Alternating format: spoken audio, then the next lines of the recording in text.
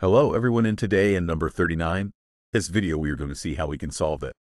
Location error in Google Maps, that is if we are on our mobile device for example and we open Google Maps and it does not capture our location correctly. That is the point that appears blue is not there put correctly. We are going to see two ways to solve it. The first of them is that you have to check that you have a good internet connection, since sometimes that is usually the problem. For this, you can enter any browser and search for speed to do the test.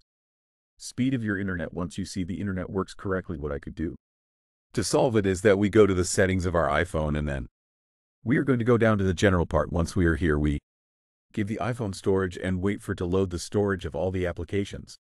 What we are going to do is recover the internal space of the application, but do not worry, because this does not eliminate any of your data or any of your Google Maps account. It is simply to eliminate what is known as the application cache. Therefore, we wait for all the applications to load, and once we have them, we are going to look for the one from Google Maps. We download the one.